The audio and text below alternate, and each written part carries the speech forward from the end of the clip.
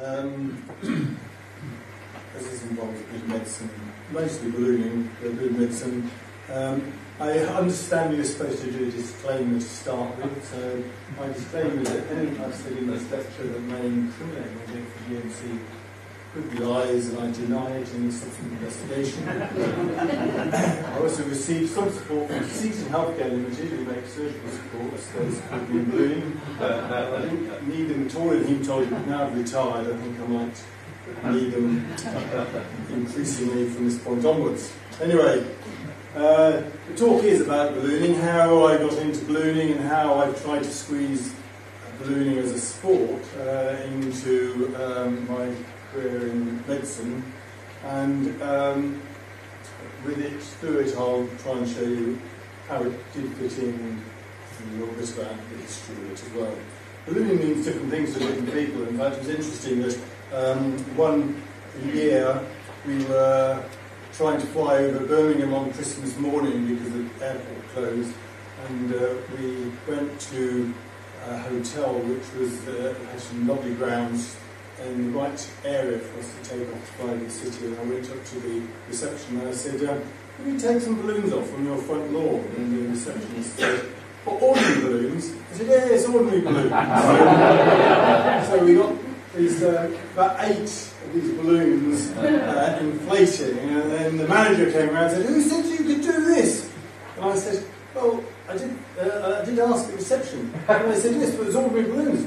"Well, these are ordinary to us." She said, "Well, as long as you take off before my manager arrives and back to the whole hotel enjoyed it anyway. So how did I get into ballooning? Well, I went to medical school in Bristol. I finished my 5 years there, then went to do house jobs in Western-super-Mare and in Bath, and I came back to do a 3-year rotation in pathology back at Bristol Royal Infirmary. I moved back into a flat where I was as a medical student, and there were several people that changed in that flat at that time, and there was a person there who had just got his balloon licence. He needed a balloon licence from the Civil Aviation Authority. And he said, in a very cheekish, "Well, if you come out 6 or 7 times and help me inflate my balloon, I might give you a flight." So I wasn't that interested in ballooning. I'd seen a balloon occasionally, in the early days of ballooning, I'd seen a balloon occasionally in the sky over Bristol. It seemed to be fairly stationary. You think, well, it gives you that very nice view for a little while, then it must be a little boring, and you wait until you come down. But I was quite interested to see the process of ballooning. And it's only about 3 weeks later, on a lovely August evening, that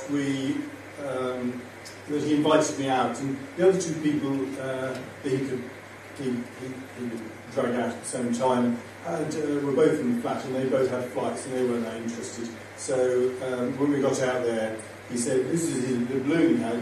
It was the Dolly balloon from Robertson's Jams, as you know, not PC these days. So we can't produce another balloon like that. But that was very sad, actually, because we used to go around different schools, and one school that they organised to have it, a school in the south of London. And when the council heard that, the council said, "No, you can't take it along because it's sort of all school children all lost out there." Anyway, so August 1974, I embarked in the balloon because the other 2 people didn't want to fly. We took off, and literally it was a perfect evening, and I hadn't got over the edge of the field, and I thought it was a really beautiful way of flying. And at the end of the flight, I said, "Well, how many hours do you need to go to the balloon licence?" He said, 12. I thought, "Oh, I've got 1 now already." But he wasn't going to teach me how to fly, and I thought, well, I couldn't afford a balloon. I thought that it was my one and only chance, and I had to put it down to a nice experience. Unbeknown to me at the time, there was a group of people at the hospital who were all trying to find 5 or 6 people to get together to buy, to form a syndicate to buy a balloon. Some doctors, some laboratory personnel. So they heard that I not only might be interested in ballooning, but also knew somebody who could teach us. So I became a saleable commodity. So I bought into the syndicate, and as I'd got some aviation experience before, they said, well, you get your licence first and you can teach the others how to get their licence. So we tried to pack in as much flying as we could during my registrar's post. Half the time I was doing microbiology at that time, and microbiology odd people, but the professor there always got in early on Saturday morning to see how the bugs were growing. I thought it was perfectly all right to allow the bugs to grow for an hour or longer before we looked at them, which gave me time to go ballooning before I got into work. Because occasionally you got stationary over somewhere you couldn't land, like the Avon or trees, and I'd rush in late, and he'd say, "Late again, Bareford," and I said, "Yes, I'm sorry. So, difficulty getting to work." Yes, it was. Yes. But I managed to get my licence, and I then turned around and started teaching others to get their licences. A little bit about history. Ballooning was the first aviation, the first ability to get man into the air. 1783. It was caused by the pressure of war at the time. Napoleon was besieging Gibraltar at the time, 1792, and people thought, well, how can we break this siege?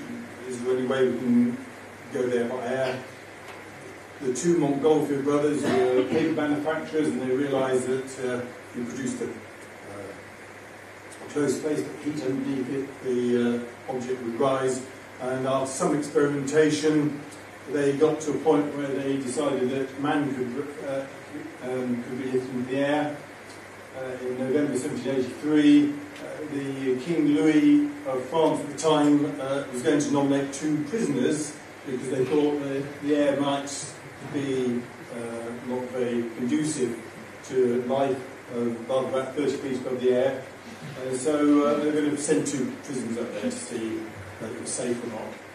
And it was the Marquis de Lorne who persuaded King Louis and the Marquis, and he and the Marquis de Rosier both took the place of the prisoners. It was like sending 2 prisoners to the moon on their first landing, saying, well, in case it doesn't work, we won't have lost anybody of any significance. Luckily, they flew off, had a successful flight of about half an hour, and were fated when they came down, and with Marquis de Rosier's jacket being torn off by souvenir hunters. So that was that. Ballooning was a bit of a sport. Light and air ballooning subsequently developed with hydrogen, and that became a bit of a play sport within the 18th, 19th century with experimentation being done. And ballooning had really, in the 20th century, 21st century died out. And modern hot air ballooning then reappeared again because of pressure of war. The American Navy gave a grant to a company in America to develop a balloon, and it was thought that the idea of that was to see if there was a quiet, stealthy way that you could get across the Iron Curtain into Russia to get spies across. It obviously didn't work in that sense because they realised that to produce the heat you needed a fairly noisy burner. But it did then allow them to develop into sport using nylon as the fabric and propane to produce the heat, and from then on it took off, as they say. This is the first British balloon that had its maiden flight in 1967, and subsequently Britain has been at the forefront of actually balloon manufacturing in Europe. Now, I was told after my registrar's job that if you want to continue to seek a good career in hematology, you should go to America. So I went to South Africa, which seemed a much nicer place to go.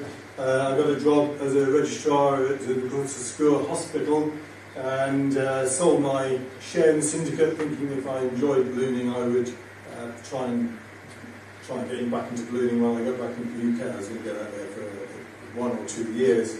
But you travel around South Africa and you realise it's a stunning country with massive opportunity to, if you wanted to do anything outdoors.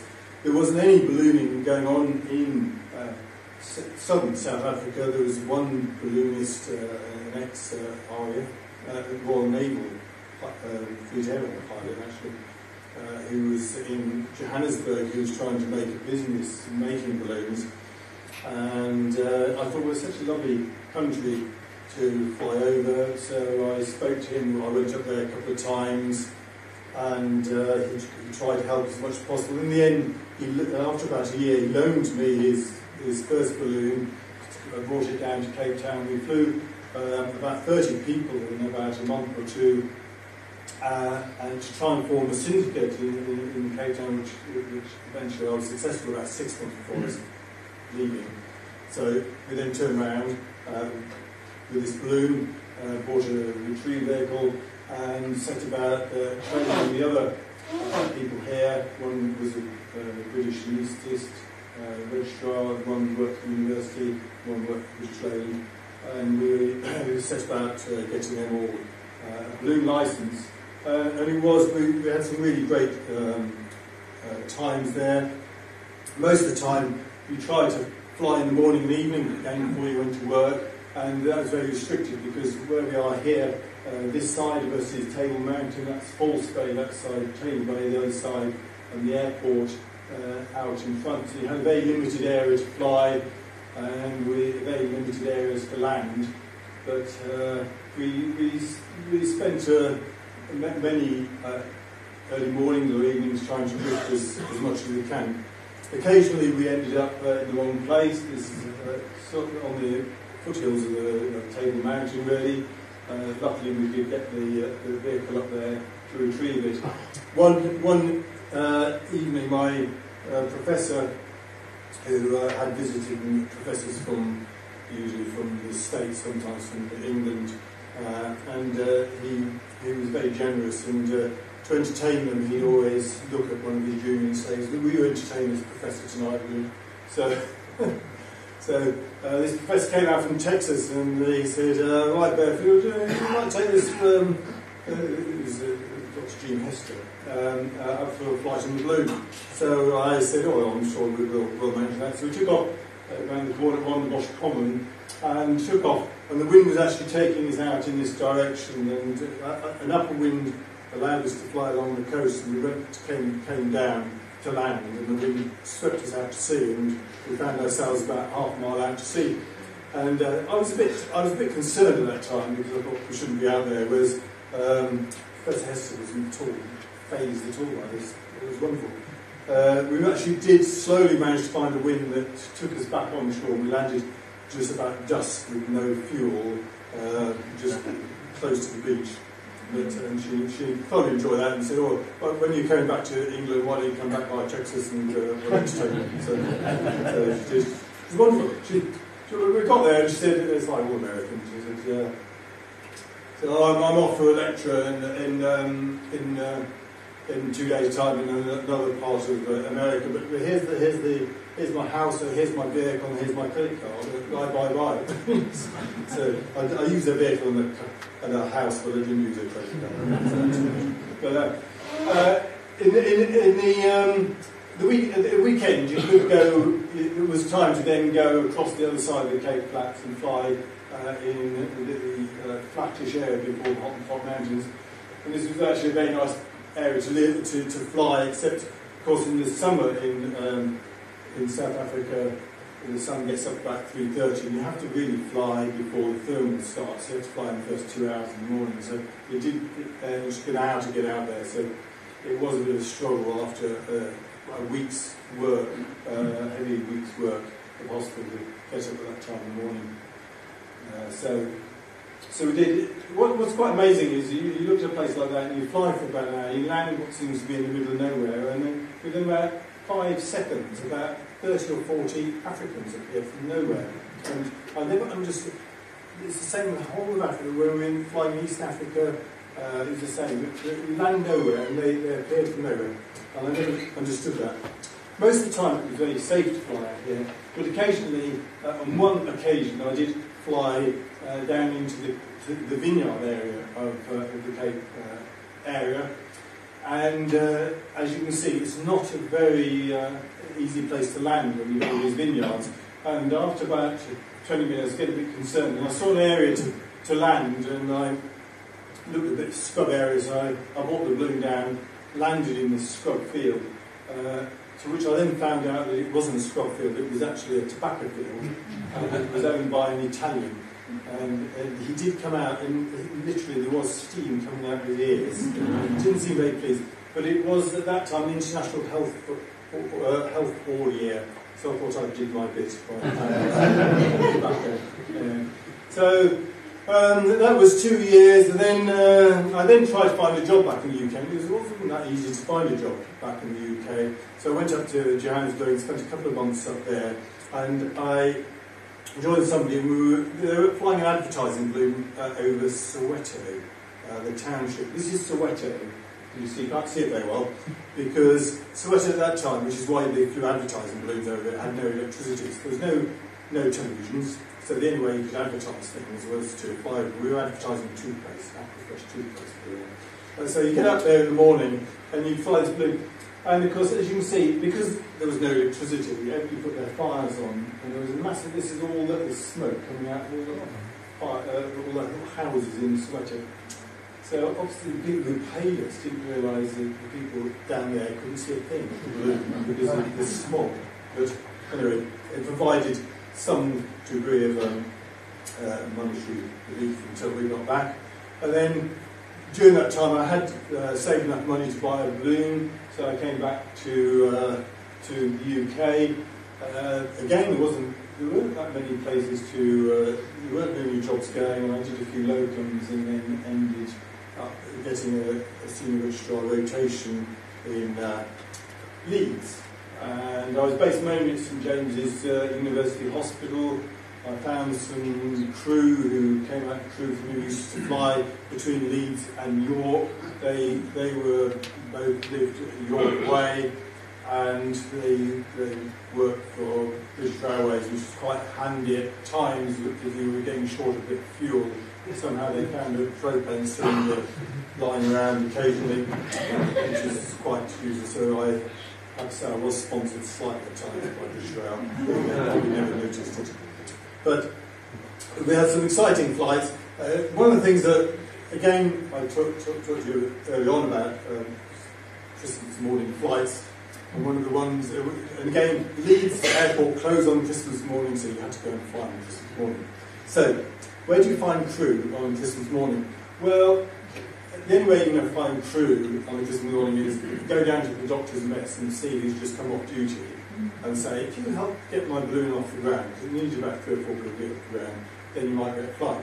So I went down there, and the first person who came out of the mess was the on-call psychiatrist, and I was the hematologist at the time. And I said, well, if you help me get my balloon off the ground, we could a flight. And we actually ended up flying towards the power station. But we took off, we flew. And the first thing we did was fly straight over the psychiatric ward.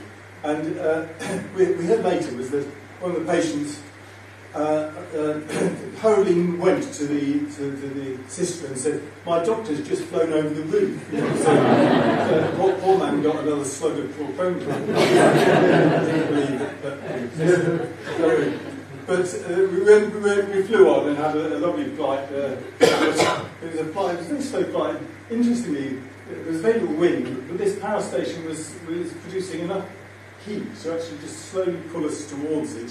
So in the end, whatever we did to try and avoid it, we were just being moved slowly towards the power station. So we had to land just before that. My other event that occurred while I was up there was my brush with the Civil Aviation Authority, one of my several brushes with the Civil Aviation Authority. There they are. You can fly legally a balloon at anywhere as long as it's 500 feet above a person, vehicle, vessel or structure, or 1,500 feet over a built-up area. and balloon, you can get away with your 500 foot by saying that you're landing somewhere, because you land anywhere, you don't land on an airfield. When you're flying over the Humber Bridge, it's very difficult to say that you're coming to land. And we had this balloon flight, this balloon meet, and they said, somebody said that just before we took off, prize for anybody who can drop their glove on the middle of the Humber Bridge. So that's sort of like a challenge. So 3 of us sort of flew low over the Humber Bridge. We didn't fly underneath it, because the helicopter had just been fined £1,000 flying underneath it with the Lord Mayor of Hull. So we thought, well, we'll just fly over it, because the bridge people saw us way below the height of the stanchions. The far end was just 500 feet high. So they reported to the CA, and so unfortunately we actually had to turn up at Brough Magistrates Court. So we were all dressed up in our suits, like this, and came along to Brough Magistrates Court, and there in the holding bay, as you say, all these people who just either beaten their mothers up or stolen a car, and saw 3 people. These people, are you witnesses? No, quite. With the final, they left us to the. It was lovely. They left us to the final event of their morning, and we got away with a £50 fine. So there we are. So that was the Humber Bridge. Most of the time in York, we flew around the York Vale. Sometimes we got pulled by a very strong sea breeze and towards the Pennines. And one of our flights, we landed, it was quite fast, we landed some way into the Pennines, and the retrieve vehicle, which follows you, has to follow you. At that time, there was no communication. We landed, and they thought they knew vaguely where we were, and it shows you the point about asking specific questions, because they came up to this person in this village and they said, "Have you seen a balloon land?" He said, "Oh yes, I have." And he said, where was it?" He said, go down there, and it's about the 2nd lane down there, go down there and by the river. And they said, oddly, they said, "What colour? Was it light blue and white?" He said, "Oh, I can't remember, it was 30 years ago." So they did find us anyway. How we normally communicated with each other was by telephone, and this was before mobile telephones, obviously. And so if the retrieve lost you, you had to have a common telephone number to ring into. And that was very useful being a doctor, because you use the hospital switchboard. So you always rang the hospital switchboard. "Could you act as our retrieve number?" And they're always very happy to do that.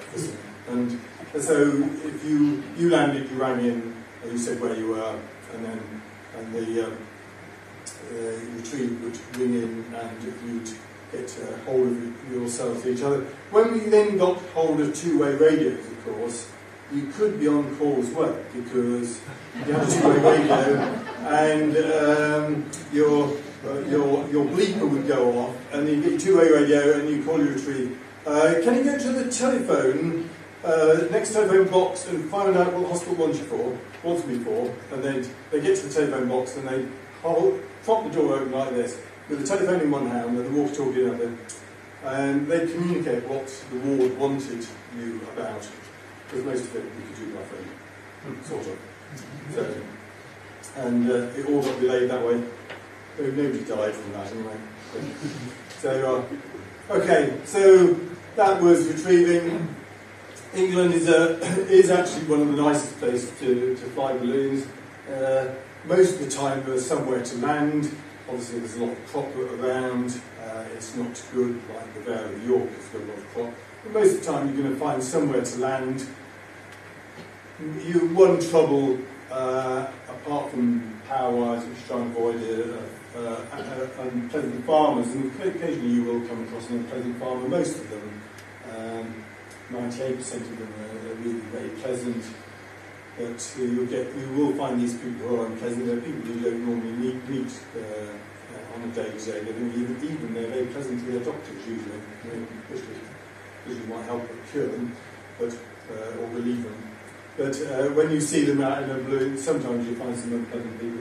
And that sometimes is the point about ballooning, and just put one or two people off ballooning in the end. I continued ballooning. I then got interested in what is competition ballooning, as you hear about the World Championships. What competition ballooning is about is not actually flying as fast as you can or first to get to a point. You're using the wings at different heights to navigate you to different points. So that here shows you the ground wind is in this direction and the upper wind is in this direction. So by going up and down, you then navigate to a preset point, and then there may be several other points on the way. And obviously you are flying. This just shows you, if you can work out the vectors, this is shows you the different directions of winds with height. And here, you see the wind starts off in this direction. As you climb, you get to this point here, which I think, I can't really remember from here, but is probably about 2,000 feet, then changes dramatically in this direction, you go up, and then changes back in this direction. So in certain circumstances, there are some quite dramatic changes of wind direction, and you're using this to navigate yourself to certain points. This is just a map, a Japanese map. These are kilometre squares, these are. And this just shows you that there was, this is a flying where you had to go out here somewhere to take off using the winds to get you back to this point. And then before you took off there, you had to declare a point between there and another point there declared by the judges. So you then had to find a road junction somewhere in between those two, and then there's some further tasks down here. So there's 1, 2, 3, 4, 5 tasks in this flight. As you can see, the wind lowish down was in this direction. When you high up, you came back in this direction. Obviously, you go high up to get from there across to here, and that shows you sort of a typical type of task that would be set in the morning. You'd be aiming for a cross in a field, usually near a junction, and the idea obviously is to navigate yourself to that point. You are flying a balloon where your only control is the burner, where you go up or down, and the balloon itself has got a mass of about 2 tons, so there's inertia to the balloon. So if you put the burner on, it's not like a car where you get instant, or a tiller on a yacht, you get an instant response. It will take 4 or 5 seconds for that balloon to respond. So you're trying to navigate a 2-ton object through a 3-dimensional playing field with a lag response to arrive over across at a height where you can literally just cross it and drop a streamer as close as you can to the point, and the point here. This is half a metre, and as you can see, the accuracy as competition pilots have improved. It's got to a point where it's so accurate now that this being able to hold your hand out over the basket is not allowed. You have to drop it from the edge of the basket, because otherwise it became throwing or a leaning out exercise. And the scores now, as you see, there's quite a lot there within the metre, and some tasks are very, very close. Well, as I said, I got into competition ballooning. I was fortunate in just squeezing into the British team for the World Championships in Battle Creek in 1982, was held in Michigan, United States. The World Championships in Battle Creek. There, it was quite interesting. It was the first time I've been somewhere where you get people from all over the nationalities, from all over the world. And true to the magnificent men in their flying machines, all the Germans were there in their sort of pristine uniforms. The Italians all arrived in designer clothes. Japanese, just hundreds of them, and all small, all popped out of the basket. And the French were all laid back. It was quite fascinating. The Americans took it all to heart. Hundreds of thousands of people came out and really welcomed us. So I thought this is an interesting picture. I mean, there's everybody flying off. This is the Irish team. It looks as though they're manicuring their fingernails. But I didn't ask further. So, my job from after my senior registrar rotation in Leeds took me to the Midlands. This is the Spaghetti Junction. The first thing I did when I looked at a job, if a job came, the first thing I would do is get my air map out to see whether it was feasible to fly. That was the most important thing about the job, was whether it allowed me to go balloon. And so the Midlands was quite an attractive thing to go in the coast. So I took up a lecturer post at the University of Birmingham and found a place to the west, which was the best place to it was the freest area to fly, because nowhere near the airport. And then from there, I got my consultant job at what then was now called City Hospital, and it was called Dudley Road Hospital, you might have heard of. They had this. They decided to rename the hospital because they said a lot of visiting people used to go to Dudley and ask where the road hospital was. I can never understand. But anyway, so because they thought they wanted to be associated with Birmingham, they'd get rid of the name Dudley Road. And it's people coming up with very many different names. The name of the hospital used to be, and I like the retro, there's always this retro, cars going retro. And I thought we should go back with our name and retro. Because the hospital used to be called West Birmingham Workhouse in Birmingham. And I thought that had a really nice tinge to it, because it's still operated out of the old workhouse at times. It has, I don't know if you noticed in the press now, is being replaced by a hospital in Smethwick, which is going to be called the Midland Metropolitan Hospital. So if you think that the government is still keen on us developing the American way of doing poor medicine, that might be an indication.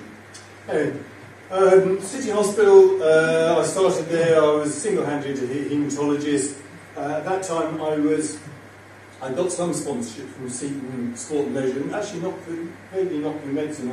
I just sent out, I was very keen to get some sponsorship. Ballooning costs quite good money, and I wrote letters to every company, believe it or not, in the ABPI that they should be paying. That's the same letter. There's about 120 of them altogether, and Pro Sport's only in there. Seton were only in there because they make Quinidone bandages, which I've never used. But anyway. It's owned by the managing director and chairman of the company, which is the S in Seton, Norman Stoller. He used to have his second house on the shores of Lake Windermere, and he used to see balloons flying up there from the local balloon, and his PR, he just sacked his PR man. And my letter actually arrived on his desk, and he thought it was always nice to have his name, the name of his company on the balloon. So that's, and he very gratefully sponsored me and started off with a balloon. The balloon all sits in this van. It all folds around to a van, this Mercedes van, which it was very nice. It didn't quite fit into the consultant's car park, so I walked away now. So from there, I remained in the British team, and one of our next events was the European Championships in Poland. And Poland was, it was kind of 1988, and Poland was still behind the wall, the Iron Curtain, and it was quite an interesting driving there, because you had to drive everything with all the equipment. And it was very much like driving from colour to black and white. It was a very dull country. But I was quite like the idea of communism at that time, because the whole of the country was owned by the state. They just say, well, you can take off the land everywhere, anywhere you want. You got permission to take off land anywhere. So I thought it was a very good idea, actually. So it almost tempted me to communism at that time, because you certainly didn't have any unpleasant farmers, because they couldn't object because you got permission. On the way back, this is where I won the European Championships for the first time. And on the way back, we're going through the wall between the East and West Germany, and the border guards were very keen to see the trophy. And they looked at the trophy and they said, well, why didn't you fly back? And I thought, well, they're obviously short of target practice. So there you are. Yeah, so this is the next the European Championships in Austria. The European Championships every 2 years, they last for about 5 days. As a single-handed hematologist, I would leave at the very last minute, rush over there with all the equipment by road, and fly there, and then come back to your job as much as you can, try and fit it all in. The World Championships is the World Championships are every 2 years on the alternate years. So you have the Europeans of the Worlds and the Europeans of the Worlds. And the Europeans have about 60 or 70 balloons in them, the Worlds have up to 100 balloons in them. Again, if the Worlds are in battle in America, in Europe, and the other common places being Japan, and occasionally you either get your balloons shipped out there, air freighted out there, or you try and borrow a balloon out there. In Japan, it's very popular pastime in aviation sport in Japan, and often you could hire a balloon out there. By working my way up in the world ranking or so, the next thing I was invited to was an event in Jordan with the 50th accession of the throne of the then King Hussein of Jordan, who subsequently died. And he wanted 50 of the top balloonists in the world to come and fly their balloons in the desert for his 50th celebration. So this is Wadi Rum. We were all invited out there. They paid for our balloons to go out there. They lent us the Jordanian army to retrieve for us, and they bought the Intercontinental Hotel. He came down and provided the food in the middle of the desert. It was all very interesting. And we got there, and we got there 3 or 4 days beforehand. We had these practice flights in the morning in Wadi Rum, and in the evenings, because of the thermic activity in the daytime, the evenings were virtually unflyable. And there we expecting in 2 days' time to inflate our balloons in front of the king and fly off, virtually in the late afternoon. And so the time came, marquees were all put up there, all the dignitaries arrived, he arrived in his helicopter, we sat there, we laid the balloons out flat, howling dust storms and dust devils occurring.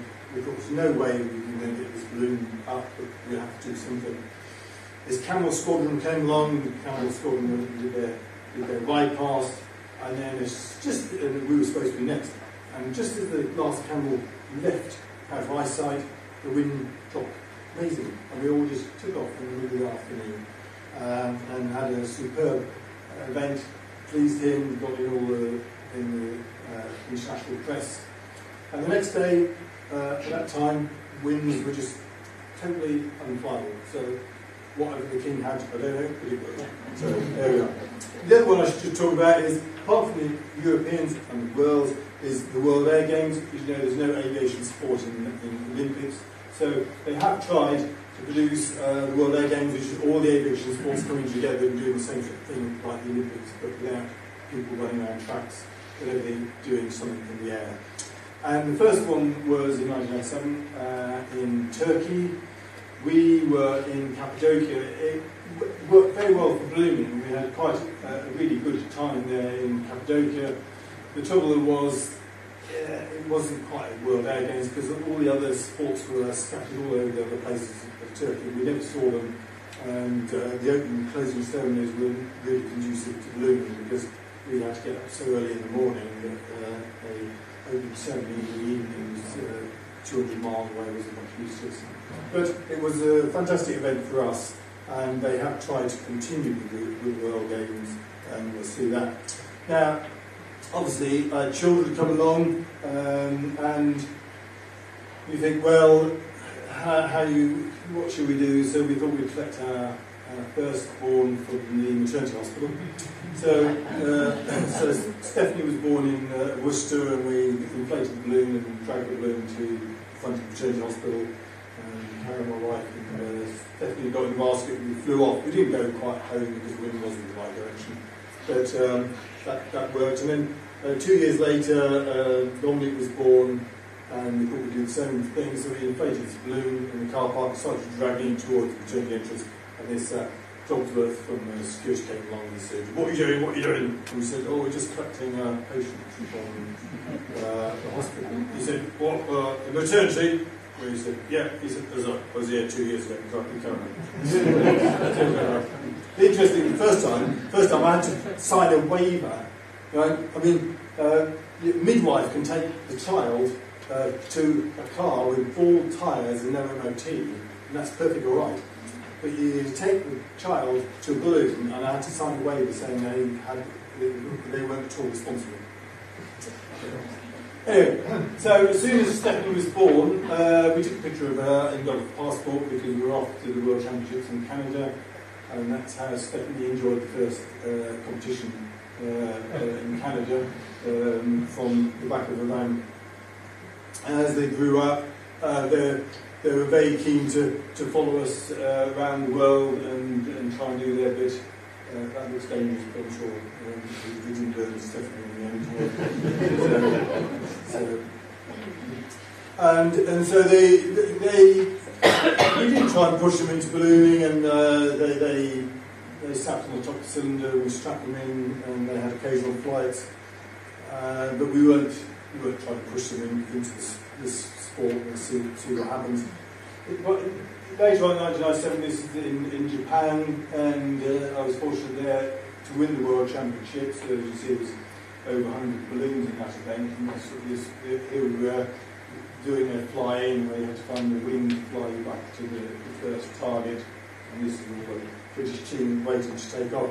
But from that, I was offered sponsorship then. The pro sport sponsorship had after 15 years it come to an end, and I was offered sponsorship by a Spanish manufacturer of balloons called Ultra Magic, and they're a lovely group. They live in Balloononing near Barcelona, and they got into ballooning in a very odd means. They were sitting, they'd just driven up their bike to Kilimanjaro, and they said, "What should we do next?" And they said, "Oh, I just read this book, 5 Weeks in a Balloon by Jules Verne, which is of course all fictitious, which does involve Dr.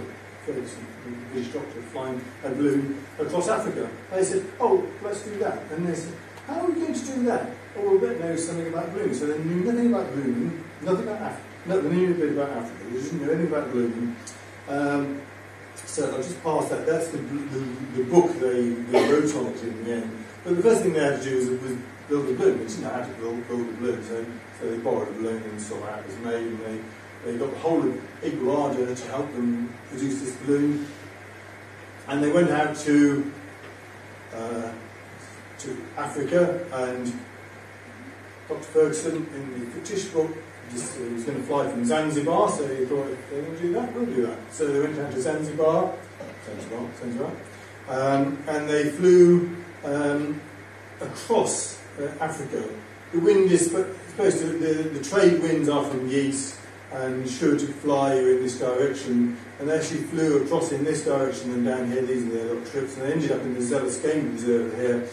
And they said, well, when the easterlies, when the southeast was going to take place, and they said, oh, any time now. So they sat there for a couple of weeks waiting for that to happen. But as you can see, over hops, and they just flew off and landed, and they then had to trip the people pop out of nowhere, and they said, we'll pay you some money to collect some gas for us.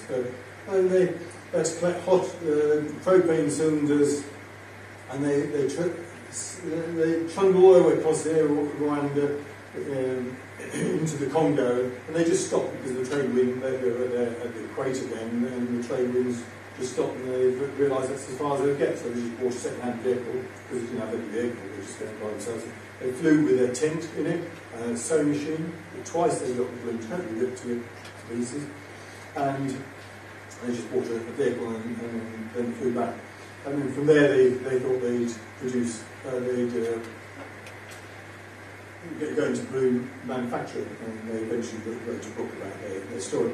And 25 years later, they took their company and some of their pilots out to Zanzibar, and they thought they'd do one or two of these trips in recognition. So we went out to Zanzibar. This is there, and the wind at the time wasn't at all obvious it was going to take us across here. We were supposed to fly in this direction here, but the wind was really quite light, and we weren't sure.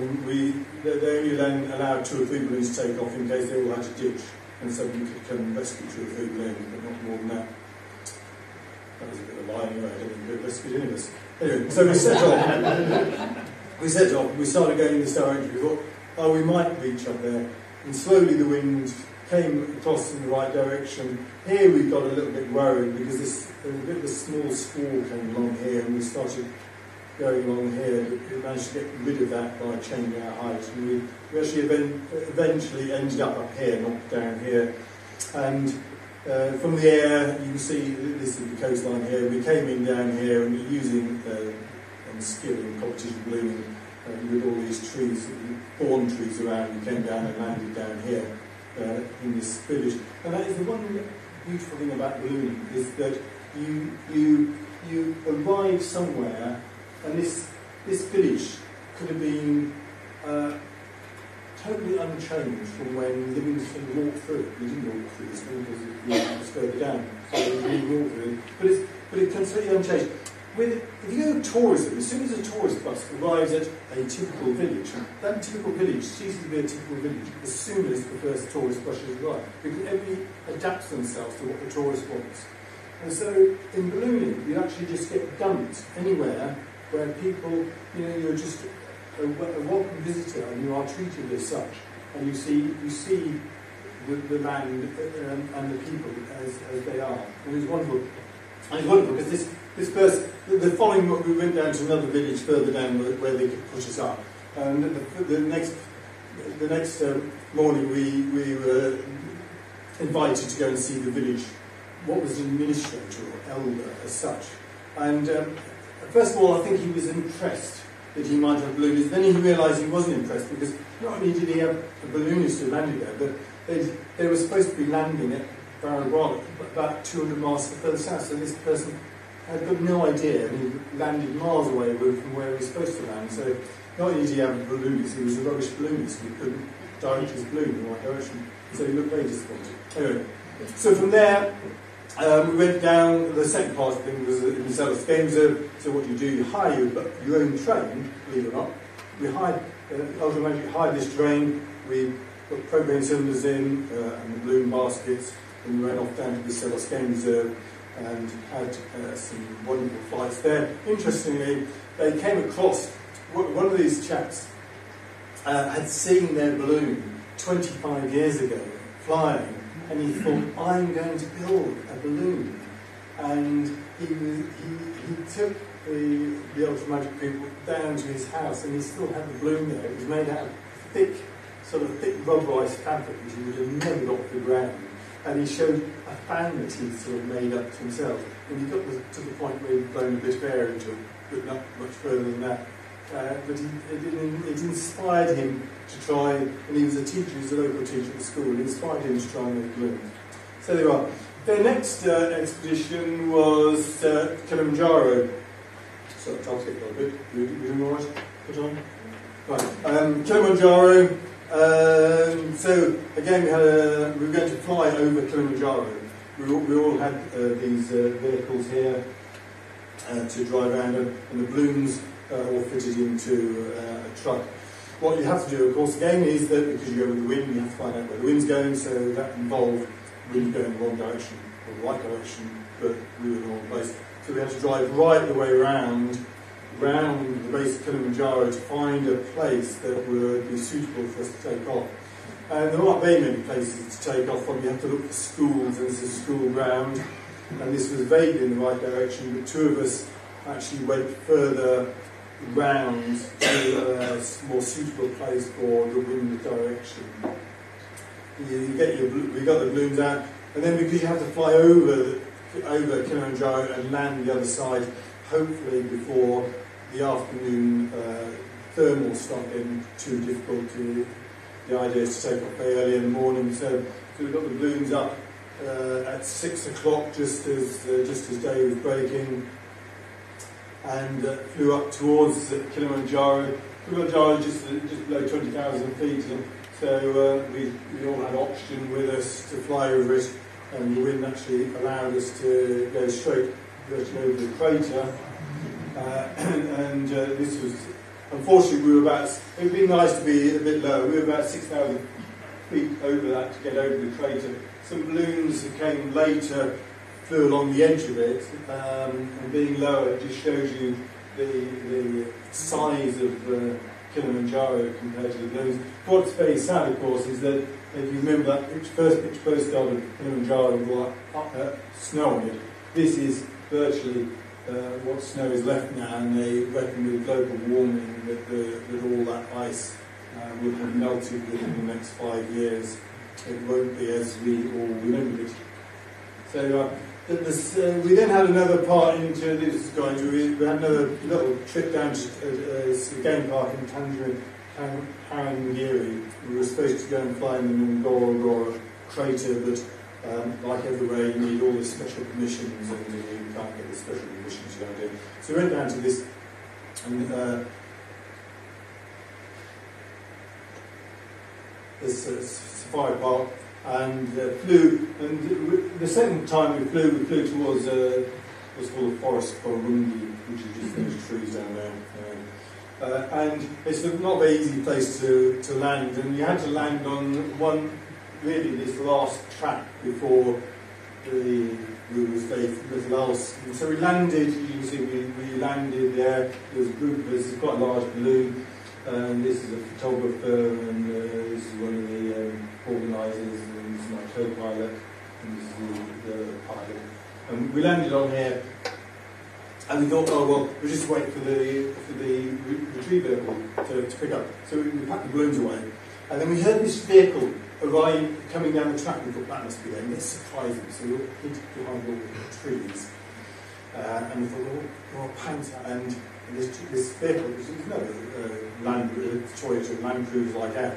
We could hear it. And so as it arrived, we all jumped out the bushes and went, oh, like this. It was full of Japanese tourists. It wasn't ours at all, because these Japanese tourists had just been convinced that they were in the middle of nowhere, and the next thing they would see would be a rhinoceros or a lion, and they saw all these mad Englishmen and Spanish people.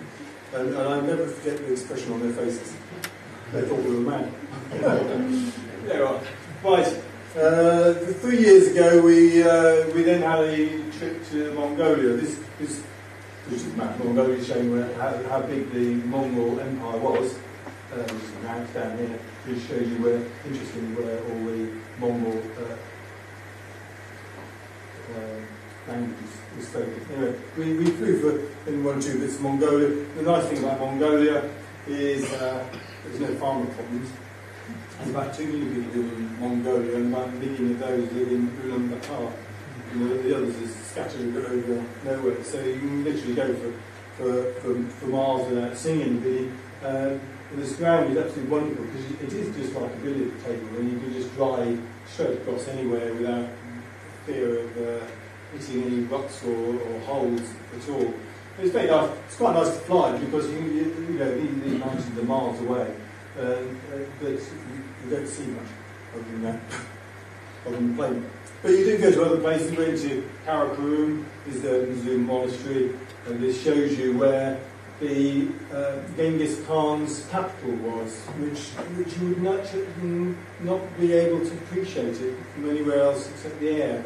It was only from the air that you can actually see the main high street, the road through this. The bits of it are being investigated archaeologically, but it was a brilliant place to see it. We also saw the flaming cliffs of plans are, which is where Roy Chapman Adams found the dinosaur eggs. This is a very, very famous place for dinosaurs, and again quite spectacular to see from the air. We then went up into the mountains, and we used these Russian, the balloons were in these, and all the gas had to follow us. Were in trucks, which were difficult at times in muddy water.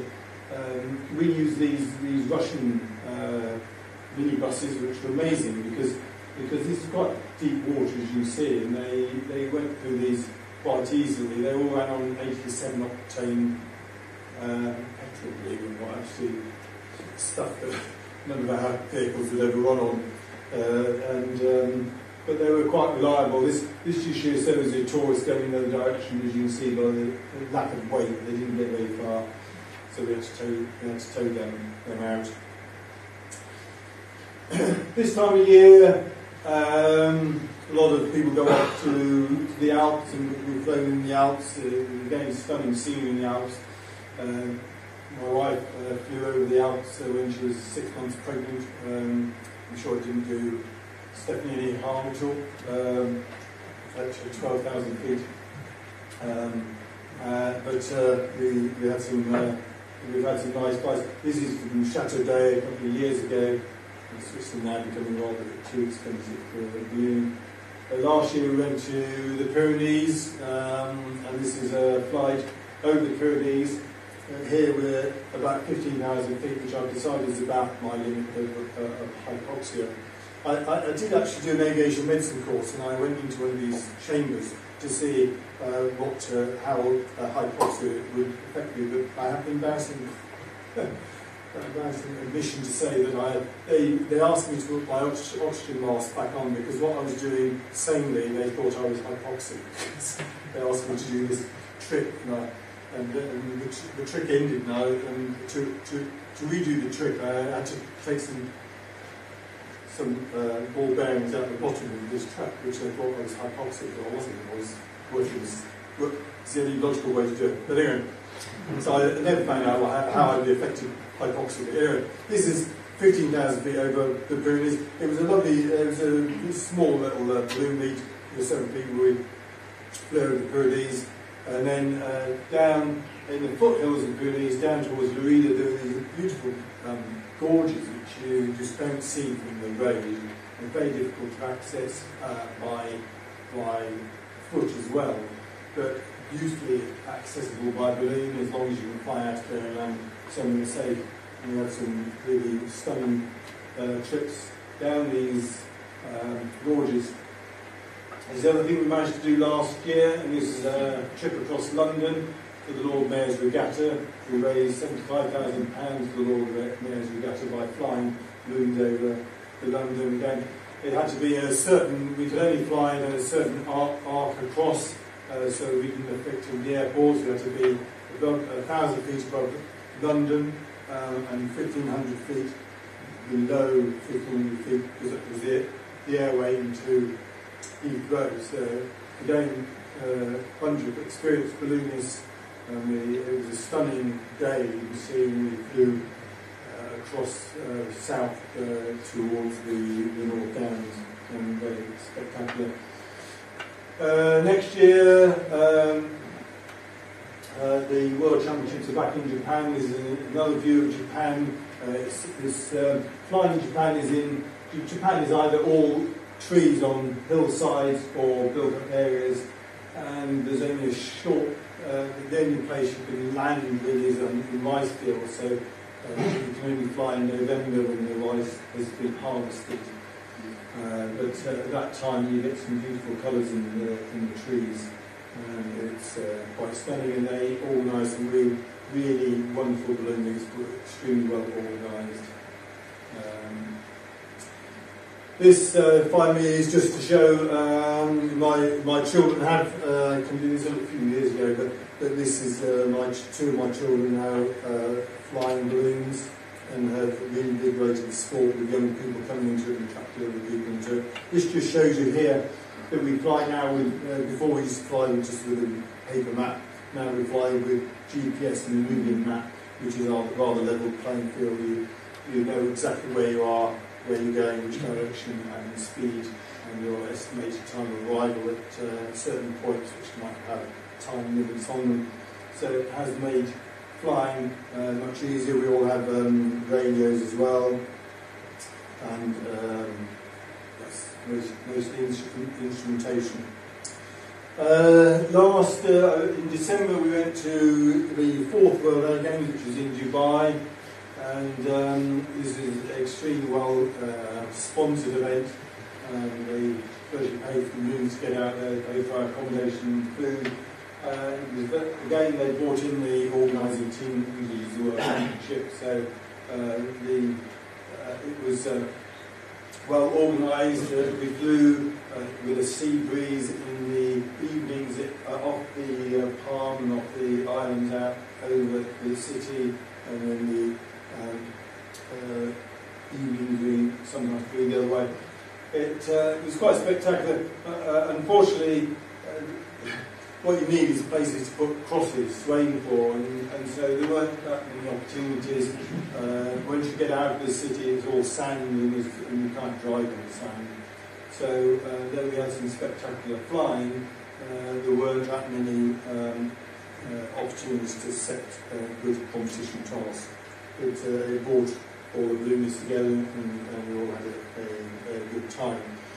Brings me back to where I live now, and that's Cookley. Just a quick 2 minutes about how I got involved in village life. I came along one evening and took off from our playing, went to take off from our playing fields, and these committee people came out and said, "You can't take your balloon off from the playing fields, you're not allowed to." Subsequently, I found out I could have done. I didn't know at the time. And I thought, if you can't beat them, join them. So I put my name down to join the committee. And went along to the first committee meeting, which was wonderful. It was better than the Vicar of Bidwell. I mean, I thought, why do I want to watch Vicar of Bidwell? I can go down to our village and see the whole thing in real life. And one of the first meetings I went to, they spent an hour discussing how long and how often they should cut the grass. And I thought, this sounds good. They've only had this for 50 years now, and they're discussing this now. So, anyway. The trouble is their changing rooms were so dilapidated. Both the local football and cricket league said that they wouldn't be allowed to play any sport on their playing fields next season unless something was done with their changing rooms. And so they thought, oh well, what we'll do is put in a bid. And I thought, I'm too busy at work, too busy ballooning. This is too much work. I'm going to stand back from this. I'm not going to get the goal. I slowly thought, they're only going to have one chance at this, and they're not going around this right way. I better help facilitate. So I reluctantly decided to join in, and so I helped them arrange, and we got £230,000 for new changing rooms, which were built there. And then subsequently, at the same time, our planning commission took up the multi-use games area in there. So after 4 years, the planning commission was falling down on that. So we got together again and raised £160,000 for multi-use games area there. And then our parish hall was just over here, and that was closed down and dilapidated. And the vicar, knowing that we'd been fairly successful here, came to me and said, "Do you think we could help build a new village hall, and we will have some money from the sale of that land." And so, because I wasn't one of the warring parties in our village and didn't represent anybody because I was just representing, I managed to facilitate getting all the various parties together and involve the sports and social club, which is in this building here on charitable land, the charity people, the church and everybody else. And we raised, in the end, raised about £1 million and built a hall, and we used the balloon for a bit of publicity here, and here we are putting the weather vane on top of the cupola, and that was the hall we got built in the end, which took a few years off my life because it all worked out well in the end. So there you are. Just to end up with, I have to just say give thanks to Norman Scholar, who was just knighted in this year's New Year's Honours list for he's given quite a few £1 million to charities in Manchester, and he's supported me over 3 balloons over 15 years in ballooning, which helped me a lot, and obviously after that Ultra Magic, who sponsored me a bit now, and my son. And what somebody says, what do you enjoy about ballooning? And I said, though I try and fly in the direction I want to fly, often can't, but I say that my philosophy in ballooning is that I've got no idea where I'm going, but I might as well enjoy it.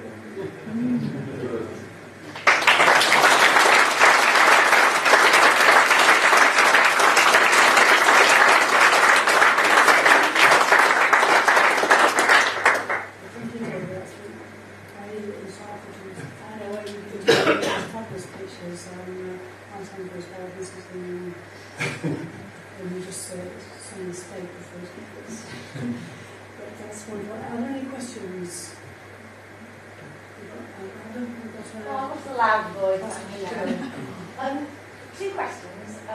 How much do they cost? Right, you're about the same as a medium-sized car, so you're probably looking about, to fly away, about £15,000 to £20,000. And if I decided that that's what I wanted to do, how would I, when you get a licence, where would you go to train or get one? Or?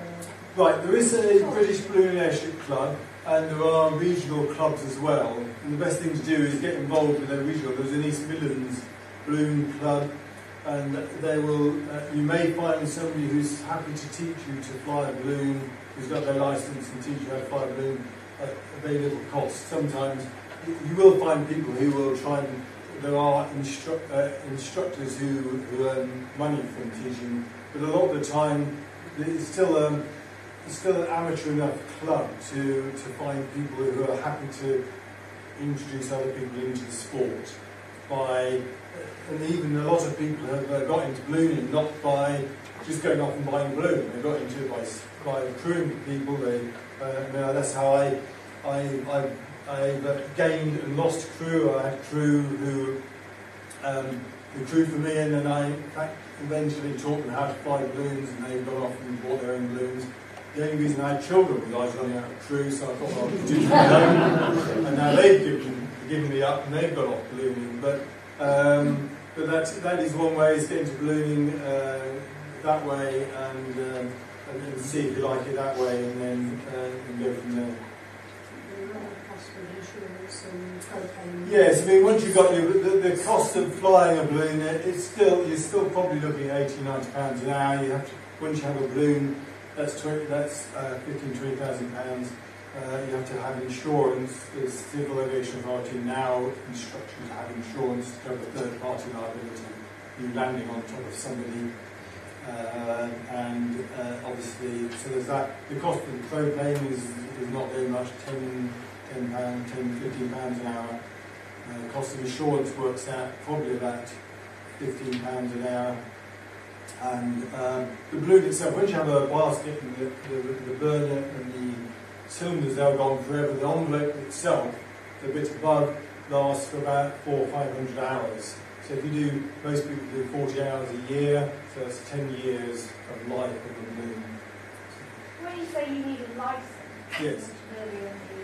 Yeah. Is that 12 hours? Yes, it's actually been increased to 15 hours now. A lot of that you can still do with somebody else who's a pilot, just flying. You have to do ground exams. It is a Civil Aviation Authority licence, because they don't want you flying through Heathrow airspace. They get a bit annoyed about that, so you have to know all about air law, navigation, meteorology, balloon systems. If you've got a licence to fly a light aircraft, like an auto-gyro or something like that, would that you're exempt 3 out of the 5 ground exams, but it doesn't count for any hours towards your balloon licence, but it's likely that if you've been used to navigating something through a 3D airspace, you pick up much easier. You made it sound all nice and gentlemanly, but are there dirty tactics involved? I mean, you see these mass launches. You take somebody's air, or no, it's all very gentlemanly. I mean, you still will find some people who will try and cheat in any sport, unfortunately. Luckily, there's no money. It's all honour. There's very little money involved in ballooning and prize money. Though you go to Japan and their prize money is up to nearly £20,000, so it's quite good. But it is very hard now with the rules and the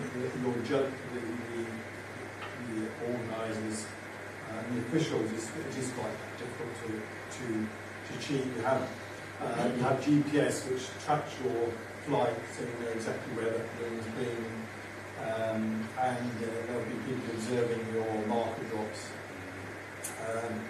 The stealing other people's air is difficult, but obviously when you're moving into a target, 100 balloons all trying to line up against a target, and these balloons all moving in, you will be pushing against each other and getting into each other's way.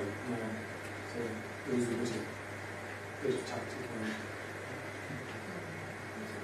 Right. While you've been describing your journeys, you said we have got there. So how many people are you travelling with to get balloons going? We always say that an ideal team is 4 people, right? Which is with you. You can get a balloon off the ground with 3 of you. 4 of you is ideal. That allows one person to retrieve in the vehicle, and then one person to navigate while the one person is driving. So the navigator can see the balloon, and look at the map, and tell the driver where to go. So there's 2 people in the vehicle, and then there's you, and then often you may have a subsequent person in the basket as well, which is very useful, especially with modern ballooning, where you are looking often at your computer. Some of these tasks, you need another pair of eyes in a competition for safety. Yeah. How safe is ballooning? Ballooning is the safest aviation sport. I mean, if you look at statistics, there are very few deaths that occur in ballooning. Very few in England. The last one was probably over 10 years ago, and the deaths occur mostly from power line accidents. And in America, the power wires remain on, and several people do get electrocuted in America a year, 3 or 4. There's about 1,000. There's about 800 balloonists in the UK, about 8,000 in America, and 2 or 3 fatal accidents occur in America per year. But in the UK, it's the power wires trip out, and there's been 2 power wire accidents causing deaths in the UK in the last 40 years to 2 people, and both times because the power wires cut the cable and the basket's tipped over and the person was dropped down. I mean, I've been to little aeroplanes. I mean, how many days of the year can you actually fly? That would drive me nuts. Yes, yeah, it does get frustrating. I mean, certainly the weather just recently has been very poor. Yeah. Yeah. We would, obviously commercial people who fly for a living work out they can fly probably, which is quite surprising, probably a third of the time. But obviously, what's always irritating is if you are working, you have a lousy weekend and you go back to work on Monday and it's beautiful weather. You know. So you can tolerate that. Yeah. How many hours have you got? I've got 3,500. Sorry, just a few questions. You said you thought 15,000 feet was about your limit. What's the highest altitude you've ever flown to accidentally or? No, the highest I've been to is 32,000 feet. There are certain badges that you can get in ballooning. One of them is to go up to 6,000 metres, 18,000 feet, 9,000 metres, 27,000 metres, 38. So we're up to 32,000. Obviously you need oxygen above 15,000, and the reason why you stop at 32,000 is because the burner itself needs oxygen, and that's when the burner went out. That's what Everest then.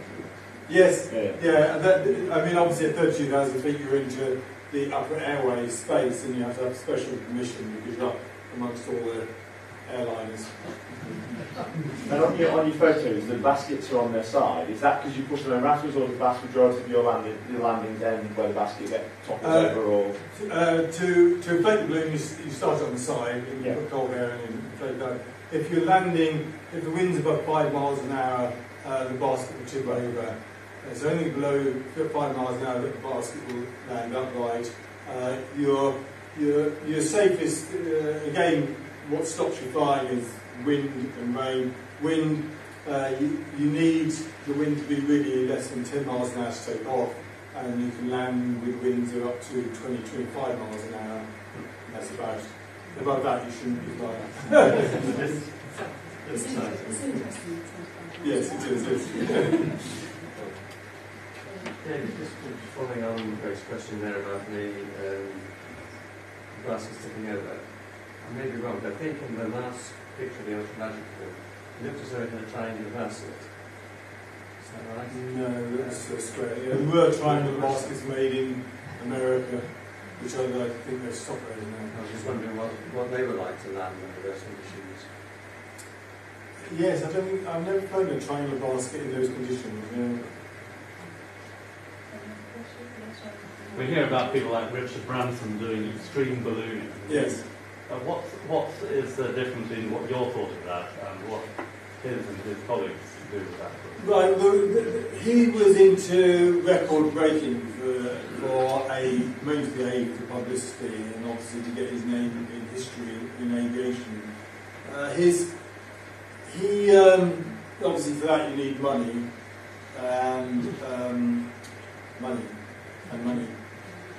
As you know, he didn't succeed in going around the world. He was beaten by two very nice people, Bertrand Pickett and Brian Jones. And I was we were mostly in the balloon community were pleased that they did it because they were more balloonists. Richard Branson, as I say, is a bit of an attention seeker.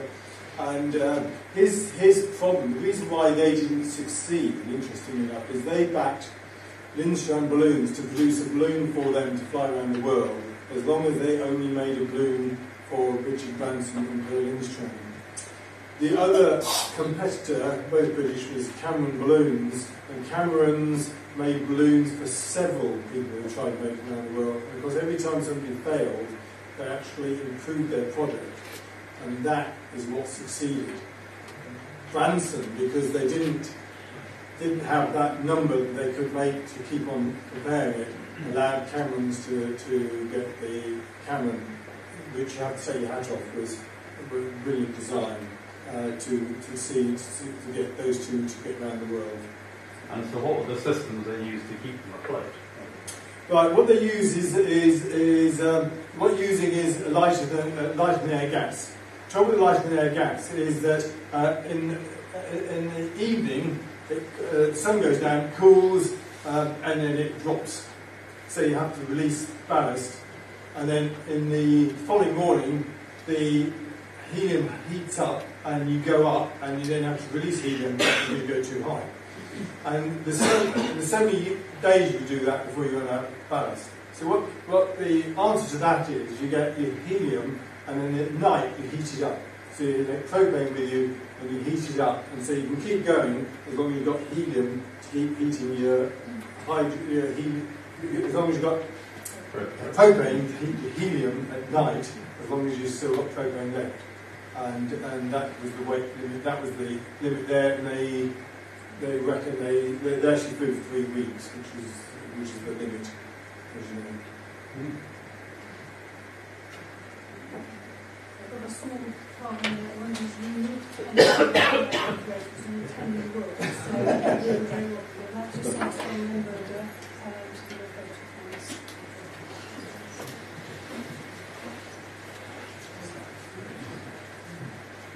very much indeed for coming to Nottingham. It's a great honour for us here. And I have to say, I was pretty upset to start with. I waited outside for 20 minutes, looking up.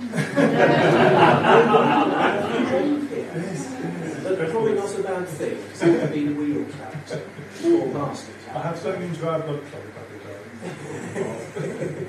Thank you for a wonderful talk, and I think one of the actions I'm going to take from this lecture is I'm going to write to Jeremy Hunt to say that ballooning is something that should be used for on-call doctors at weekends. It should be in the new contract, otherwise there'll be more striking. Thank you very much. The talk has been wonderful, and I think Tony Mitchell, who's our foundation professor of medicine, greatly revered as still, would have been completely absorbed like the rest of us with the talk. And would almost certainly have fielded you some extremely tricky questions at the end. So thank you very much for coming. The occasion is commemorated by a presentation of a medal, which will be dwarfed by all your other cups and things on your shelf. But please put it in the middle and hold it in high regard. Thank you very much.